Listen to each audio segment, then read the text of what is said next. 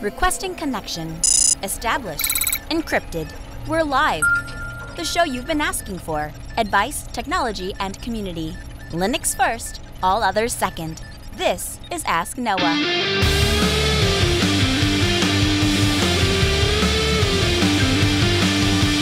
Live from Multispeed Technologies, the Ask Noah Show starts right now. This is the show where we came to do all the things on Linux they said couldn't be done and take your questions on how to do the same.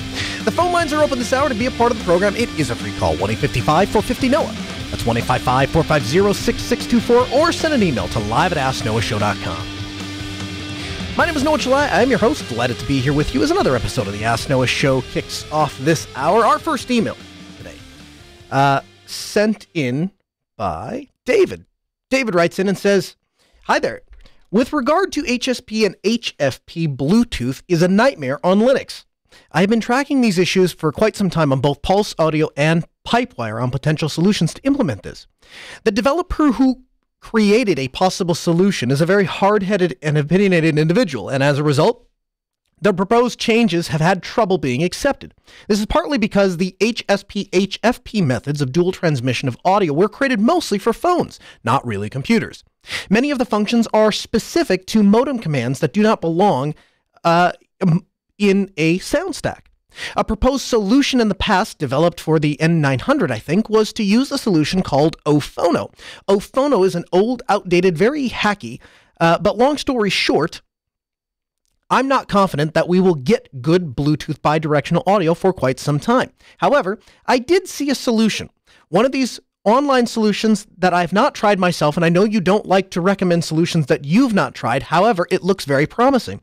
Instead of being a general purpose Bluetooth dongle, it is a Bluetooth audio dongle.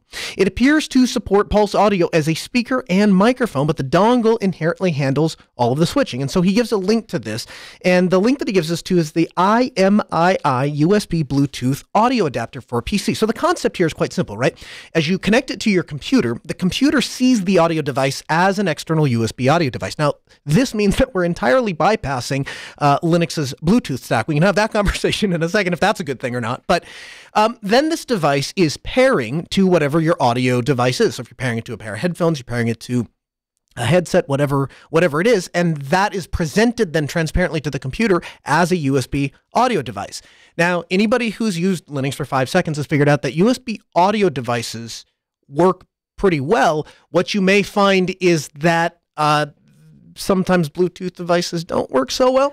So where I get to with that is this. Of course, we're going to have a link for you in the show notes to both the IMII USB Bluetooth adapter, and then he also actually links a creative one as well. So he's saying, hey, if you prefer a more popular brand, then do this. I will tell you that, to be honest with you, a lot of the quote-unquote popular brands are just the cheap Chinese thing wrapped in different plastic and with a different label on it. It's not, they're not actually designing these things from scratch. That's particularly true if you're like, hey, I didn't know that KitchenAid made a USB audio device. That's strange. That's them putting their brand on something else.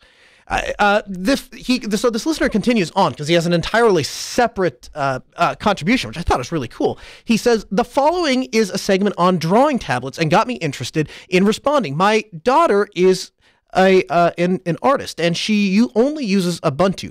We initially set her up with a Wacom Intuos tablet, and it was an entry-level model because at the time we didn't know if her interest in computerized drawing would wane. After using it for almost a year, she was ready to move on to a more professional model, and she wanted to use one that could be used as a monitor. She was very used to looking at the screen and not her hand, but she had issues with pressure points in different sizes between the tablet and the screen. The screen was smaller, and so the line on the tablet would render differently on the screen. We decided this past holiday season it was time to upgrade and get her a better model. We searched on Amazon and researched the products for their Linux support. XP Pen came up quite a few times, and they had a driver model for Linux. Now, it's a little bit hokey in the sense that their configuration application has to be running in order for it to work. However, once it works well, and I've created a policy kit and file a desktop file for my daughter so that she can simply click the desktop icon and prompts her for a password. It does not always survive a reboot or resume, but it's easy enough to launch again. Their non-display models also have good support for left-hand versus right-hand drawing. It does matter because on the tablet, the buttons can interfere. When used as a display, there are no left-hand modes because it relies on DM to configure the display. I did not find a way on mirror displays to rotate one of them. If you know a way, this would be helpful. Also, extending the displays causes an issue because the X gets confused with the coordinates of the touchscreen versus the monitor. But even with those few negatives, it works well, and we purchased an XP Innovator 16. This is a 1080p 15.6 matte screen with hardware buttons, and it connects over HDMI for the display and USB for the pen and a second USB for power. XP Pen also seems like a pretty good company. I sent them an email after the purchase and commended them on their support for Linux. I got a personalized reply. This, of course, is the first picture she used drawing Krita. David. And we'll have a link to that picture in the show notes. You can check it out. A huge thanks to David for writing in and sharing this with me. He's following up on a previous segment that we did on, well, not really a segment, just it was a hardware pick, I think, one week that we mentioned an inexpensive drawing tablet, but picked one up for my kids and had actually thought about where do you go when you're looking for the next one up? What's the next thing? And I would have been very skeptical with trying to navigate finding one that has a display. So really appreciate that, sending that in.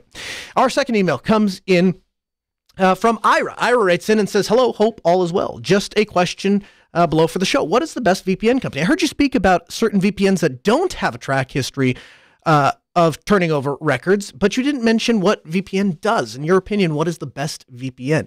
And that would go to Private Internet Access.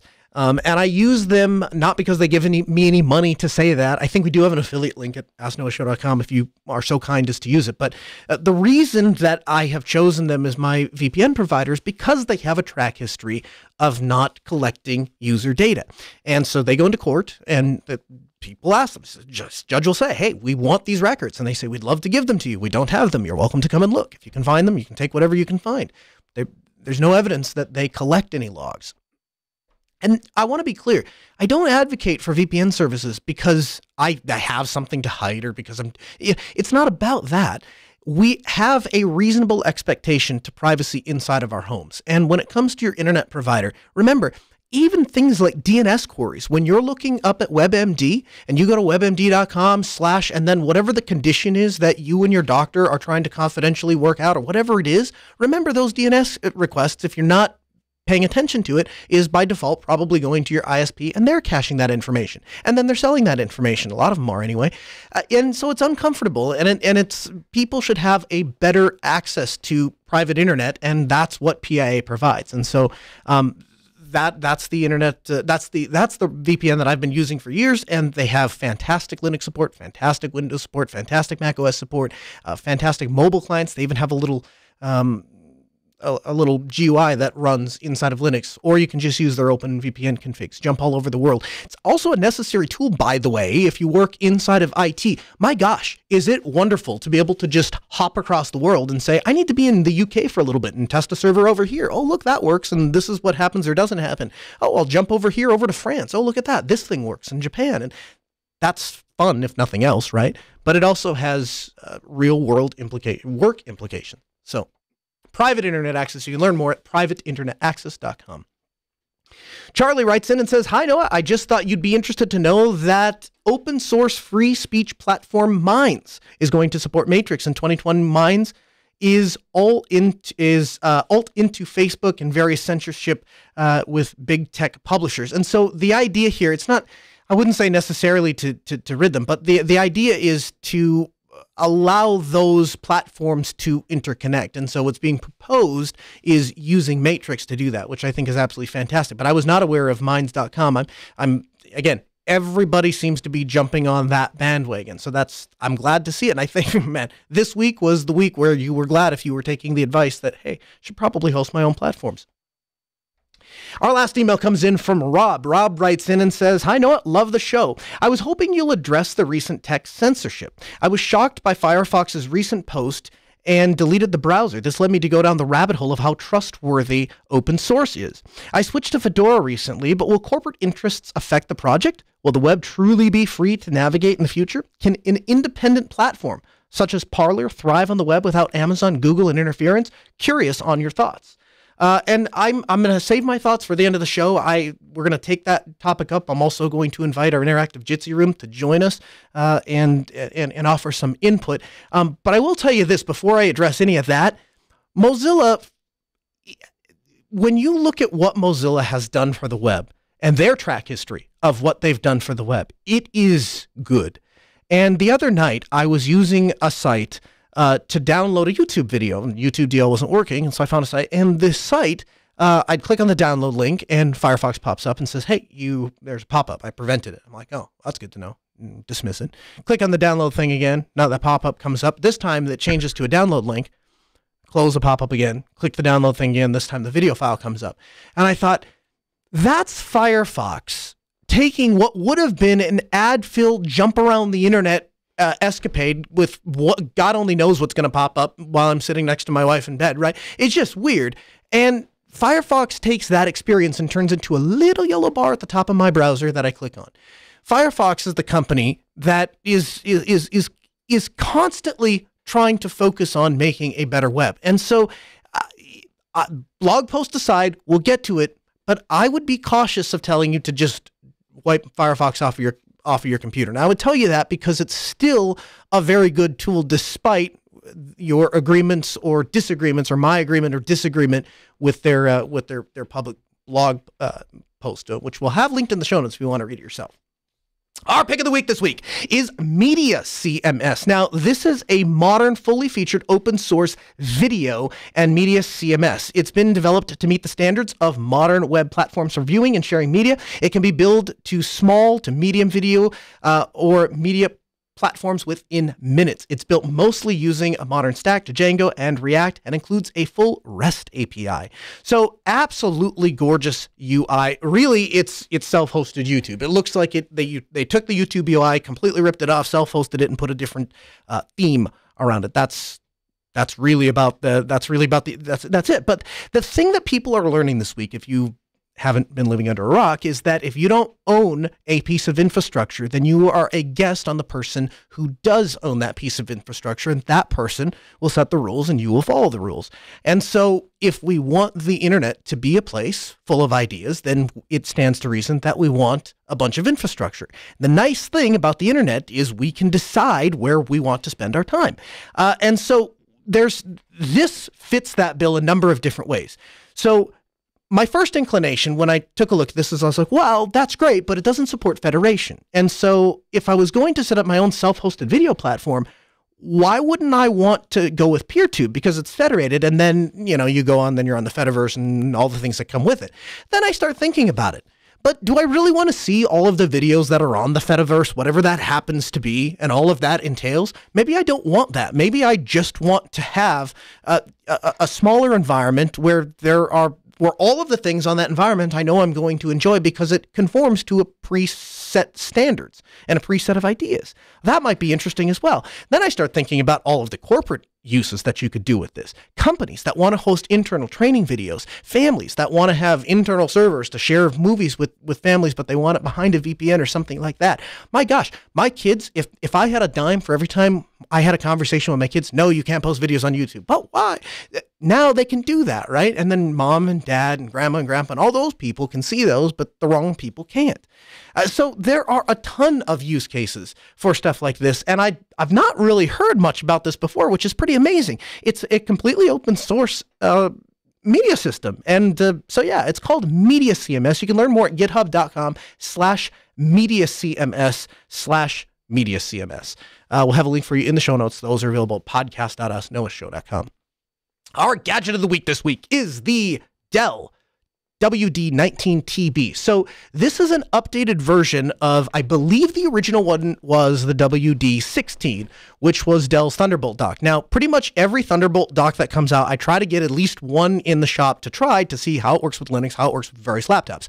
First thing I did is tried it with all of the regulars, right? The Dell XPSs, the ThinkPads, Apple MacBooks, works across the gamut. Seems to power all of them, seems to work with all of them. The thing that you get with any Dell Thunderbolt, or at least their premium ones, that you don't get with other manufacturers, and this is only true if you have a Dell computer, but their Thunderbolt docks are capable of supporting a power interface up to 130 watts. Now, you only get that 130 watt power if you're using a Dell laptop. So you have to have one of their XPSs or their Precisions or something like that. If you don't have one of those, then you can't take advantage of that feature. But for their higher end precision models that require that upper power management, it's really worth buying the Dell version instead of any other version, really. So taking around the front and the back, 2 display ports, as you might expect, 1 HDMI, 2 rear USBs, 1 front-facing USB, 1 rear-facing USB-C. Now, this is on the USB bus, and then another USB-C, but this is a Thunderbolt port on the back. And that Thunderbolt port is in addition to the built-in dongle cable that has a Type-C connector. So the first thing I didn't like about it is I'm not a big fan of that cable being built in. I'd rather the Thunderbolt cable be disconnectable so that I can swap it out if it breaks. Now, my understanding is if you take the thing apart, it's very simple to swap that cable, but I've not actually tried it.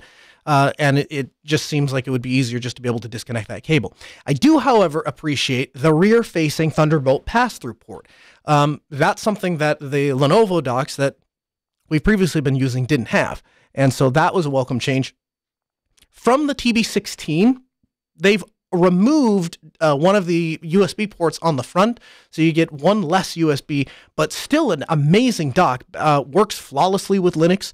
Had it running Ubuntu today. Had it both. We've used it both on a Dell Precision and on a ThinkPad T480 and an X1 and a Dell XPS. So I mean, they've on Linux, all of those on Linux, and working absolutely fantastic. So if you're in the market for a dock, it is the Dell WD19TB, Dell WD19TB. We'll have a link in the show notes at podcast.asknoahshow.com. And again, because every time we talk about Thunderbolt docks, there's somebody that writes into the show, so I'll just save you the hassle. If you don't have Thunderbolt and you're looking for a dock, the Dell WD15, that is the USB version of a dock. But of course, the issue with the USB is that you're funneling all that over the USB bandwidth, and so the performance is not going to be as great as Thunderbolt. But WD19TB, a knockout from Dell. Really, really excited and happy with it. In the news this week, probably the most shocking story in Linux was from a guy by the name of Daniel Rodriguez, who managed to boot Linux with GNOME on an iPhone 7.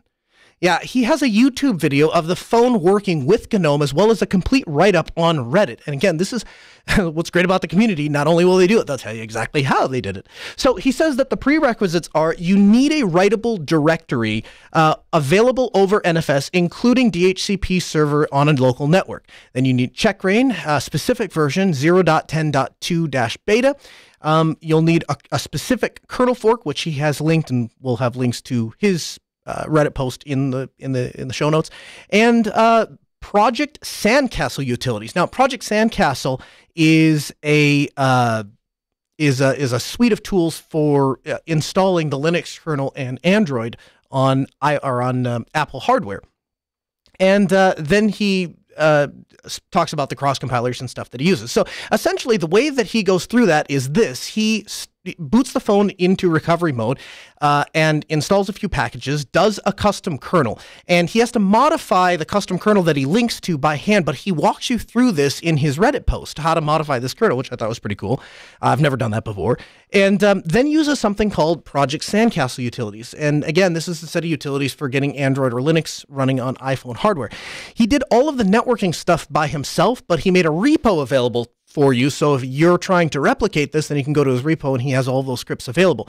And Checkra1n, which you'll need a specific version, 10.2-beta, is what he's using to jailbreak the iPhone 5. Although I read another post that was saying that he didn't actually have to jailbreak the phone for this to work, because the way that it would work is you would need the actual storage of the iPhone, which is dead, which makes this story all the more amazing. I'll get to that in a second.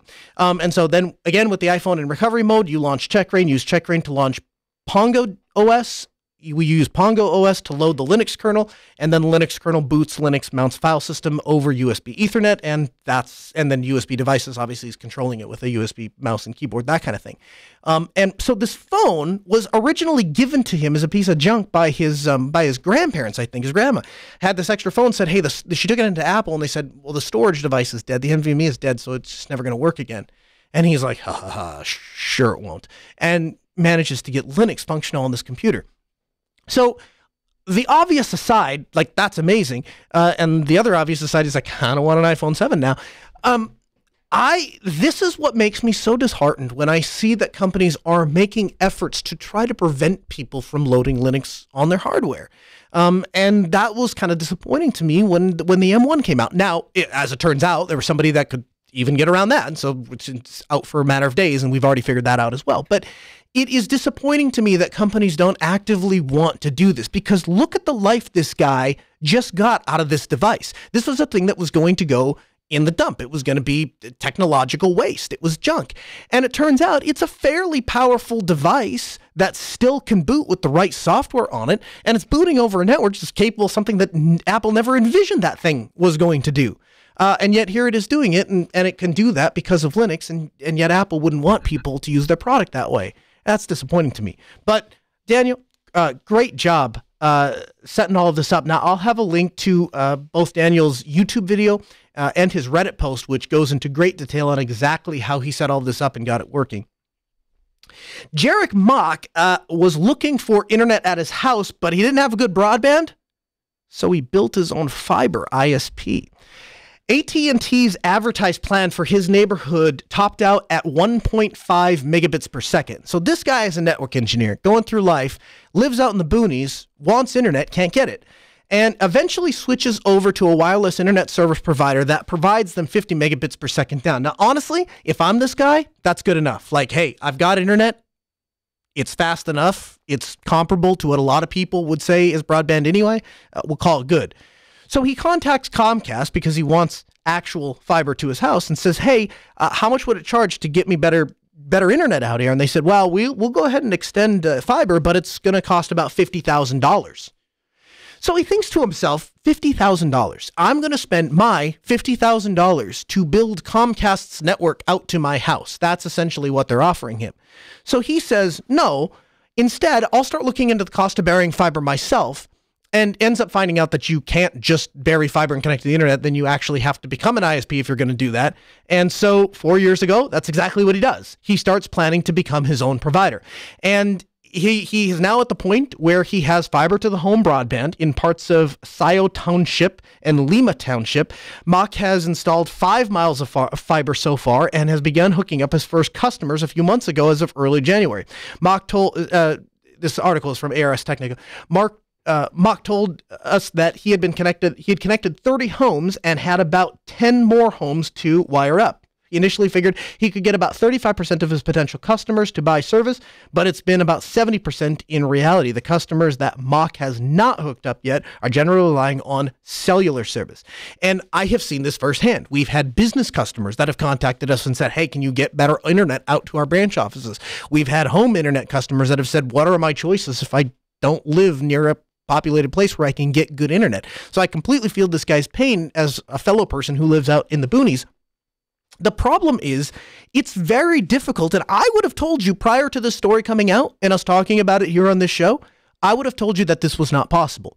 Because from what I understand of the pricing to bury small runs of fiber, when I hear that it costs $10,000 to run to every single home, I start doing the math on it, and I'm like, so the break-even point is, I'll be dead. No. Oh, okay. Well, doesn't matter. So I just always figured you had to have a fat checkbook to do this. And the process has always been because there are a lot of regulatory fees involved. And so to become a telco, which is the only legal way to do this, it's usually only possible for large corporate businesses and here's the thing, large corporate businesses are rarely afraid of government and government regulations. They can sort through that stuff and they're happy to pay the red tape. What they're afraid of is the next Jared Mock. They're afraid that the next Jared Mock is going to start to bury fiber and hook up internet. And because Jared makes a personal relationship with all of his customers, it's going to be very difficult for Comcast to sell them $10,000 fiber run, or excuse me, $50,000 fiber runs into their home. I think in the article it said that he could make the same run for about 10,000. And in fact, he says, hey, if they would have said 10,000, I would have said just run the fiber. But that's not what happened. And so this is what they're afraid of. They're afraid of this guy going forward, but that's exactly what he's doing. And my friend Mike Jennings from Vox Telesis says this is a constant struggle for him and his business. the line gets more and more blurry as we move into IP space as to who really qualifies as a telco provider. And so a lot of solutions do tie into a telephone system like Teams and Zoom and stuff like that. But if they don't, they wouldn't necessarily need to be a telco, and thus they don't have to deal with all that regulation, but he does in his business, in his business model.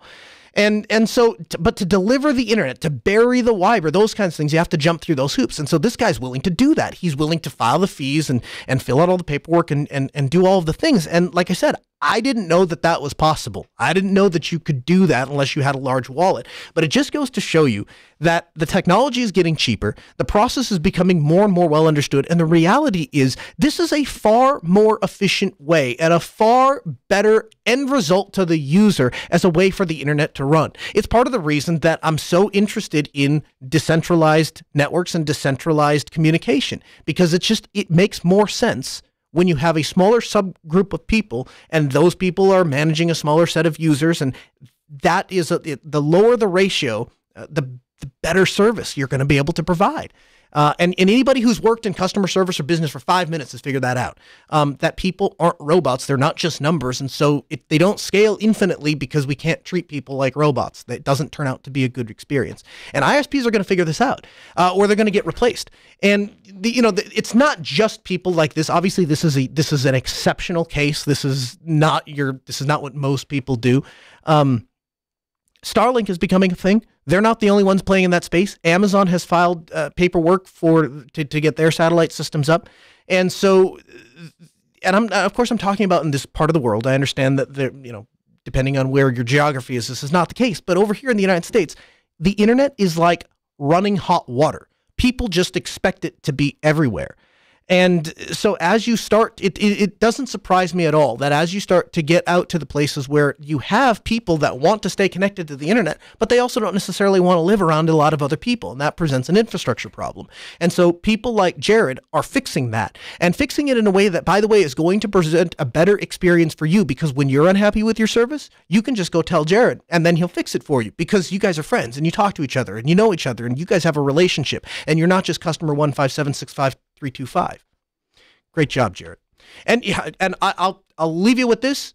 Even apart from what Jared has done, and even apart from what is happening in the United States, the fact that satellite internet has become a thing, you take a handful of Raspberry Pis and a satellite internet connection, you're going to change a village's life in Africa, right? So there are implications across the globe. It's kind of cool that somebody did that here. Fantastic. Our main segment this hour is self-hosting and deplatforming, and I am going to invite our interactive Jitsi room to join us. Hey guys, welcome into the program. Hey. So I want to start by saying this. First of all, flat out, violence is wrong, full stop. And advocating for violence is wrong. I can't be any more clear than that. So with that out of the way and that disclaimer out of the way, I wanted to focus and talk about the tech side of this, which I think is a far more useful and constructive conversation to have. So in communication, in broadcast, we have what is known as the gatekeeper, and it has been a thing that has been in place ever since the ability to get a message out to multiple people generally is a very limited resource, and so it's used very conservatively. And so somebody has to make the decision of what content is going to go up to the satellites that the news networks pay to host in orbit, right? Or the lines that the cable companies pay to run, or the transmitters that the radio station or whoever, right? There's always been a gatekeeper. There's always somebody deciding. And the thing that changed with the internet back in when the internet started to come online was that gatekeeper slowly got pushed away, and slowly and surely people had their voices heard, or could have their voices heard, and that has exploded in the past few years to the point that nobody really agrees on how to have that discussion or manage that. And so a short synapse of what happened here in the past few days. The President Trump violated the terms of, and I am staying apolitical on this one. I'm just trying to talk about the technical side. So if you don't agree, I'm trying to state this as neutrally as possible. President Trump violated the terms of service as reported by Twitter, and they suspended his account. Twitter is a private platform. They can do that. Then he removed the tweets and got his account back. But the next day, his account was removed permanently because he violated the terms of service again. A lot of people start switching over to Parler. Parler is an alternative to Twitter. As these groups move over to Parler, the activity that they are doing on there made Amazon nervous. And so Amazon says that, hey, you need to control the content of what these people are posting. This is dangerous. They can't be posting these things. Parler says, we're trying. Amazon says, we don't really think that you have the tools to try, and we don't necessarily agree, so we're giving you until a date, at which point we are going to shut your services off and you're not going to be able to run. So here is the technical side there is that they were running on someone else's infrastructure, and that infrastructure got pulled. You don't hear about that often. You don't hear about the fact that AWS wants to turn a server off on a major company. But that's what happened this week, or that's what is happening this week. Then it gets weirder because Mozilla puts out a blog post, and this is what was referenced with the listener. And there are essentially, you can go through and read it yourself. Mozilla is welcome to express their opinion, as I am welcome to express mine. At the end of the day, there are three things that they are advocating for. And the three things are that they want people and organizations to commit to meaningful transparency on platform algorithms so we know what and how content is being amplified to whom and what associated impact. They want to turn on by default tools to amplify factual voices over disinformation, and they want to work with independent researchers to facilitate in-depth studies of the platform and the impact on peoples and societies and what we can do to improve things. So I'm going to bring in our interactive Jitsi room and have this discussion. I want to start with this. So first of all, what do you guys think? Is it the responsibility of a platform provider to decide what content is being amplified, or should that just be left up to the individual users? What do you guys think? Now, that's kind of a tough challenge to really kind of look at, because, for one thing, when it comes to, what's factual, really ends up being based on perspective. And that becomes a point of, who are, Twitter or Facebook or anyone, who are they to be the arbiter of truth? Because they're looking at things from their perspective. And there's going to be things outside of that perspective that they're going to miss. It occurs to me that one of the major discussion points here is how these companies got into this mess in the first place. If you're Parler and you're or any company really, it doesn't even matter what the service is. The reality is, if you're a company and you're thinking about spinning up your infrastructure, it obviously is not occurring to these people that they have to ask the question, what do I do when the person I rent my server from doesn't want me to rent the server from them anymore? What's my plan? And then I start to ask questions. I was having this conversation with my dad earlier today. He said, well, Noah, you wind down servers all the time. The company says this, and he knows, the company says, oh, this, we get a better hosting deal over here, we get that, and it's all containerized, so it's just picking things up and moving. And so he goes, why can't they do that? I'm guessing that they didn't build for that. I'm guessing they just tied into AWS and figured we're going to be here for life. Well, they actually also have a contract with AWS, and they're taking Amazon to court over right now because it sounds like Amazon violated the terms of the contract. Right. So it actually turns out to not be true. As it turns out, they didn't actually negotiate a contract with AWS. They accepted the standard terms of service, which roll over every 30 days. So Amazon gave them enough for, heads up. They were apparently negotiating for almost a month before they pulled the trigger and removed them. But we start from the shared perspective of Amazon always held all the cards to begin with because it was their servers. And so then one has to ask, where do you draw that line, and how do you draw that line? So let me ask you this. When you look at self-hosting platforms and going to YouTube and Twitter and Facebook, what are your guys' thoughts? Is this the direction that the internet is going to move to get away from these major platforms? Or do we accept that these companies have a certain amount of oversight? They're generally well-hearted. I mean, right? The reason that action is being taken is because of something really bad that happened on those platforms, right? They didn't just pull this out of nowhere. This is fairly unprecedented. So do we cut them any slack?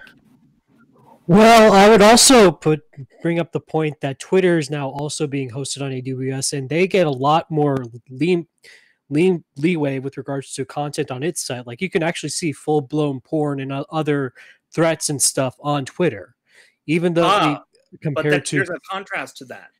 The difference is that Twitter actively engages in several mechanisms in which to clean up that content. And here's something we don't know.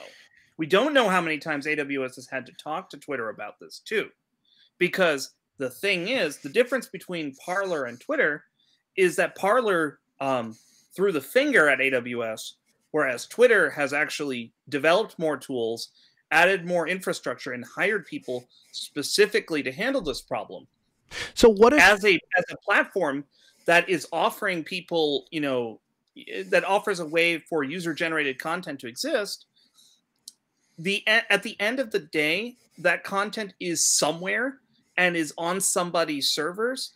And whether we like to think of it as being disassociative, to some extent, there is a tacit endorsement of content unless there is a mechanism in which they can say, this is not us, and if you bring it up to us, we will get rid of it. And they actually do it. Okay. Hold on, stop right there. So that's the point then, right? That when the person who owns the platform doesn't like the contents that's there, then they have the right to remove it. I mean, that's obvious. Otherwise, you wouldn't be able to do things like run a chat server or a forum without getting sued left, right, and center, or wind up being, liability becomes a problem, because prior to this arrangement existing for user-generated content hosting, it used to be that those hosts would be sued for the stuff that their users did all the time. The reason why things like, I don't want to bring it up, but like Section 230 exist, is because companies used to be sued out of existence because of what people don't have doing. Let me reframe this a little bit. I believe that the internet is simply makes you more of what you already are. If you're a kind, loving person who really enjoys loving on other people, then the internet is going to be a tool to help you be more of that kind of person. And if you're the kind of person that is filled with hate and wants to hurt other people, the internet is a tool that allows you to do that. Don't we, to a certain extent, just have a responsibility to lead by example, not engage in that kind of stuff, and to a certain degree, not acknowledge its existence? And if we did that, wouldn't the algorithms automatically make those people irrelevant? Isn't it only because people are interested in that kind of thing and gravitate towards some of those negative things that cause it to be a problem in the first place?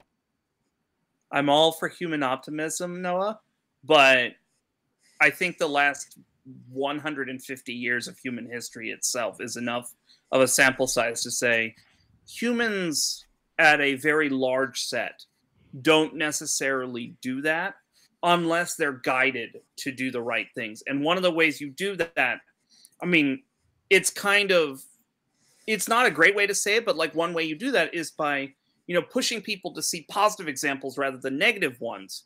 And this is an aspect of things that we've had, as you said, with television, with radio, with newspapers, where there's, a gatekeeper or a guardian or some sort, whatever term you want to use, that takes, inputs and tries to turn them into something constructive. For user-generated content platforms like Facebook and Twitter, Parler, other things, one of the trades that has been made for supporting this platform is they attempt to try to work off of the optimistic side of humanity, and they get disappointed constantly over and over and over. And so at some point there has to be a balance where you say, all right, we're going to let this go out, and then we're going to try, we'll give people the tools to be able to report and try to, help us make it so that it is sustaining a positive attitude rather than a negative one. But at the end of the day, as you said, some people just want to have the world burn. And there are enough of those people that amplify it, and machine algorithms and AI and all that stuff, they learn from inputs fundamentally and patterns. And the problem is humanity is twisted. The problem is humanity and bad, and the bad side tends to win out for a lot of this amplification. because leaders. Well, so I would take that to a certain extent. I would tell you that I think where we eventually get to is that people continually choose themselves over other people, and that is that selfish nature of humanity. I think is fundamentally that's the core flaw. I think where that comes out is when that person is given access to the internet. And particularly private access to the internet, we see a lot of keyboard warriors, right? People come out and they're more harsher than they would be. They type things they would never say to someone's face. And that leads me back to, again, I ask the question, are we not just seeing technology making people more of who they already were? And the algorithms simply reward the fact that because people are, like you said, to a certain degree, want to focus on misery. When bad things happen, they click on it more. When they click on it more, it tells the computer show more of it. When it says show more of it, the more people try to compete in that space, because if I can post a more shocking video, or if I can show something more depraved than the last person, that will get more clicks. That will drive more interest. And it becomes this vicious circle that erupted into real violence where real people lost their lives this week. Yeah, but I would also like to point out that those select few that chose to go into the Capitol to protest are not representative of the whole entire event that happened during that day. No, yes, only a and small handful of them. Yeah, totally. Like any organization. And a lot of people have been feeling like over the past couple of years that some of these larger platforms are suppressing their viewpoints to the point that they need to go to other outlets. But if those outlets are not provided and or not available to them, where else can they express it? I would say that actually comes into something that I would like to see from all of the major cloud providers. These user agreements, they can change them pretty much at will. They are not clear and concise, and this is what we do allow, this is what we don't allow. I would like to see the cloud hosting providers provide a very clear, this is what we allow, this is what we don't allow, and we will notify you if that changes. And because that makes it so people can choose a platform that they know isn't going to kick them off, or if it's going to, they have full heads up. I think it's a larger systemic problem with large companies, i.e. Google, Facebook, Amazon, etc., regardless, not just in hosting, but also social media platforms, because they write their terms of service in a way that they can interpret them pretty much however they choose. So Tiny9696 in the chat room brought something up. He said, shouldn't we accept the fact that cloud providers should we not accept the fact that they're cloud providers and be aware that they can decide to pull the plug quickly under business terms? That would be my answer to you. I think that at a certain point, the AWS didn't write their terms of service with Parler in mind. They just wrote their terms of service to be in the best interest of their business. They just don't want a bunch of people to start boycotting AWS because that's where the hate servers are hosted or whatever, right? So I think to a certain degree, they're responding to the situation. And what you're asking... It's also an aspect of market power, because AWS controls a large share of cloud hosting, and them showing their muscle in terms of, hey, we're the big. Disingenuous. That's disingenuous, because here's the problem with saying because they're big, this is a problem. What about the small guy? What about the LinuxDelta.com or anything else that takes user-generated content? If they're smart, they're going to have terms of service that make it so that if there is something objectionable or problematic for them, they'll want the power to remove it. And by the way, most of these service providers, it's the big ones that actually do the right thing whenever they change their terms of service. They send you an email every time. I promise you nobody reads them, but they're there. And it's the smaller ones that tend to not do that. They try to go by subterfuge. So using bigness or large scale or whatever isn't itself enough to say whether it's good or bad. The real question you should be asking yourself is, what would it be like if I had to make that decision? If I had to sit down and deal with the potential fallout of either side of that decision tree? Because if you can't answer that question and tell me that you would stand by it regardless of lawsuits, regardless of potential other issues that could happen, then you don't really have a place. It just may not be the hill that they want to die on. Let me ask. Okay, let me shift it to this a little bit. One of the solutions that has been proposed here has been to use something like a filter system in Matrix, where people can say whatever they want, but users on the other end can selectively choose what they want to view. And this has been submitted by Matthew, the lead of Matrix, as a potential solution to combating harmful content on the internet. What do you guys think? Is that a solution? Well, what parameters would that filter be under? I mean, any parameters a filter is set cannot be satisfactory to the whole. So the way that it was proposed to work in Matrix was based on a reputation system, and so the idea is that you would have a reputation. Each server could have a reputation. That server tends to have decent users. That server tends to have less desirable users, and in these categories. And so if you care about that category, then you allow that, then you don't allow that content to federate to you. If you do mind that kind of content, you don't allow it, whatever the right way to say that is. Does that address your concerns about trying to amplify good content and remove bad content while leaving the control in the hands of the end user? Well, I guess, sort of. So this is analogous to the feature where when you, in Twitter, for example, I'm using Twitter because it's the closest, analog I have that actually has something like this, where if you report tweets and then block the user, you stop seeing it. Here's the problem with that method. It doesn't stop anyone else from seeing it. It doesn't stop the amplification effect. It doesn't stop any of that. The only way to cut that off is to actually disconnect them somehow. But isn't the Matrix suggestion, the more people that block that, the higher up on the negative ladder that would go, and then sooner or later your server would stop federating that? It wouldn't ever completely stop federating, but it may only federate to people that had a wide open server. I guess my point is, if somebody is setting their server to say, I want to hear all of the traffic, I don't want anyone's voice to be suppressed no matter what it is they say. If there are two people on the internet that want to have that conversation, regardless of what that conversation, and I don't have to know what the content is to be able to say this, regardless of what that conversation is, I don't think I have a right to tell somebody else they can't exchange those ideas or have that conversation. I'm more than happy to come out and explain to them why I strongly disagree with them, or why I think that I could reason with them to make them see another way, but I wouldn't want to prevent them from having that conversation. It would be just like being in a room, and children being in the room, and two people having an adult conversation. I don't want to stop you guys from having your conversation. Please go in the other room. My kids are in here playing. Yeah, that's basically what you're saying. Yeah, I'm not going to listen. I'm not going to allow it in my space, but you're welcome to do that.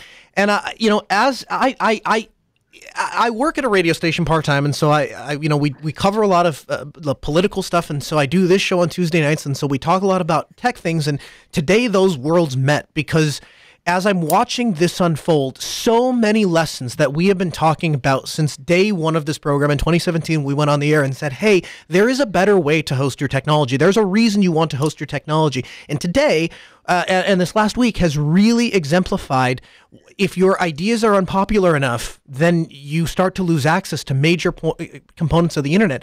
And I'm not taking a side. I don't agree or disagree with one side or the other. I'm just saying from a pure technical standpoint, this is unprecedented, and we should be aware of this, because today it may be a message that you agree with should be taken off the internet, but tomorrow it might not be. Tomorrow it might be the very thing that you believe to be true, and that's going to be the thing that somebody is going to try to take off the internet. I don't believe that the answer to too much speech is to limit speech. I think the answer to too much speech is more free speech. But has anybody in this room thought about looking at things like Mastodon Social, which, by the way, and I want to be clear, Mastodon has come out with a lot of people are having an incorrect reputation of Mastodon on the internet, say, hey, that's a bunch of illegal content, stuff like that. Actually, Mastodon.social specifically bans content that has, anything to do, a whole bunch of disgusting stuff, really. I don't have to necessarily go down the list, but they limit a bunch of that content on Mastodon.social. They just, if you want to go spin up your own Mastodon instance, then you can do whatever you want there. Does that work?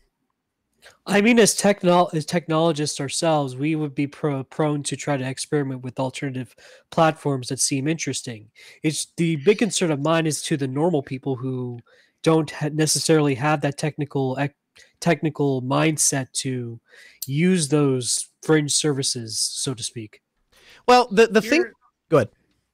So the issue with the federation concept, and this is one of the big weaknesses about federation we don't talk about very much. Federation is infinitely bypassable. Any content that comes through, let's say you have a server and you don't like of server A, and you see server B and you don't like the content of server B. Somebody on server C likes B and federates with A. So it means that there is no way to prevent the content of B from landing in server A, because it can come through B to C to A. And this is the downside of federation and the upside, right? It doesn't matter which way you swing this. This is both the upside and the downside. From a perspective of trying to keep an environment clean and trying to not promote views that are actively dangerous or bad, and there is some universal definition of bad that has been agreed upon for the last several decades, like anti-Semitism is considered bad. I don't want to get into any. I want to stick to the technical stuff. I don't want to get too lost in the weeds of the actual specific examples. But why would we not focus on the user's ability to limit content rather than focus on the speaker's ability to put it on the internet in the first place? Because the problem is policy and technology are intertwined, and everything related to how people communicate with each other and what they communicate with is a reflection of how we want to develop technology to manage that. You can't have one without the other. If you try to split the two, you wind up in a situation where you cannot build good solutions to have effective communication. Because you don't understand your users. Exactly. That makes sense. Well, regardless of what ends up happening, was it shocking to anybody that self-hosted solutions never really came up in the mainstream media? I mean, I would think to a certain extent there has to be a guy, right, that's like, this is my opportunity. Hey, Mr. President, I can self-host this thing. Look what I can do. Like, I would be that guy if I was worried. Does that guy not exist? And did that surprise anybody? It was briefly mentioned that the Trump was going to host its own website, but it disappeared in the blink of an eye. Well, a certain person hosted her own email server, and you saw where that went. Yeah, I suppose that doesn't, and the thing is, and that's maybe a great place to wrap the discussion there, but like it's because people don't understand the technology, right? It's because they go into this without not understanding the technology. And it was interesting. This week, as an honorable mention, I couldn't find enough about this story. I'm not going to spend a lot of time on it, but TeamSpeak 5 is reported to be switching over to the Matrix protocol for their chat. Now, I've never used TeamSpeak. I never will use TeamSpeak. Mumble's way better. It's very cool that another company is on the Matrix bandwagon. But this week, somebody asked, in the Geek Lab, they said, why did Noah switch to Matrix? He said that he switched over to EMS, the hosted version, but he never explained why. And the reason, we started with just a list on a whiteboard of what our requirements were and what we wanted out of a communication system. We had right up at the top end-to-end encrypted. And that right off the bat ruled out a lot of the big players. But then the other thing that ruled out just about all of them and down to just the open source ones, obviously, was we wanted the ability to self-host it at some point, and so that we could move off of a hosted infrastructure. And this week exemplifies, I made the decision back in August, September, somewhere there, but it actually went into effect in January. We knew we wanted to self-host it precisely because you just can't predict what the internet is going to be upset about and what's going to cost you that server. So we want to be able to do that. But it really came down to a couple of things: pricing and federation. I don't know how much cheaper you can get team communications paid for, but it's like $2 per user, hosted by Element. When we actually set the system up, I explained to Element what it is I wanted to do. I explained to EMS what it is I wanted to do, and that eventually I wanted to self-host it. We set up an encrypted chat. They sent me my server signing key, so I have all of the infrastructure I need to spin the server up myself if I want to do it. By the way, they offer that service so that you can just pay them to move it over for you. And then in the following weeks, after we switched over to it, obviously we started recommending it for our clients, and as they switched over, there was the added benefit of, one, we can communicate with them, which is very nice. But the other thing is, there were legitimately some use cases that Element was the only thing that fit the bill, and that was certainly the case in a lot of the medical environments, because now they had the opportunity for the PACER reps that work for one company and the doctors who work for one hospital to talk to the scheduling people that work for another hospital, and all of these places can communicate and talk on a system. It's absolutely fantastic, and this is all being done thanks to Element. So all of those things are ultimately why we made the switch, and the fact that you can just pay Element to host it for you, and it feels like any other service that a business had. And we are an IT service company. We manage other people's IT service environments. That means we're not a communication specialist company, and we shouldn't be managing our own communication. And so we're happy, thrilled actually, to pay them for that, and it works blazing fast. I don't have enough good things to say about EMS. Hey, if you'd like to find more, we have the show notes at podcast.asknoahshow.com. Thanks to people in the community. It is filling out. We have timestamps, links to all of the articles and references we talked about in the show. We'll see you next Tuesday, 6 p.m. Central.